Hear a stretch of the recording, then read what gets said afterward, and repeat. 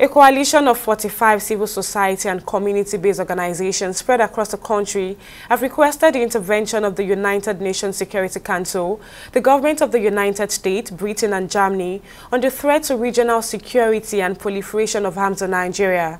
The Civil Society Coalition for Mandate Protection, who announced this on Tuesday while presenting a request letter to the embassies of the members of the G8 in Nigeria, wants the countries to impress on the President of Nigeria to terminate the award of oil pipeline protection contract to any militant.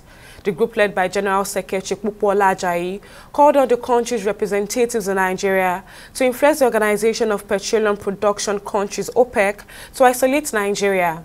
It alleges that the country continues to give such contracts to individuals associated with the importation and distribution of illicit arms in Nigeria. The group also demanded that the international community ensures that henceforth no pipeline contract is given to individuals linked to banditry, kidnapping, and violence in the Niger Delta. Here to draw the attention of the international community to the characters and the type of people being awarded the contract, to protect pipelines, in Nigeria.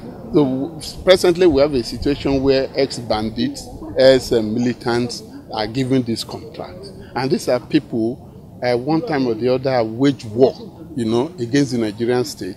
These are people who have destroyed even the oil infrastructure, within their area. So, but again, we are saying that, okay, the pipeline crisscross everywhere. And one point we are saying that even those in the southwest, the Yoruba land, must be protected by those who know the terrain, those who understand the language, those who own the land.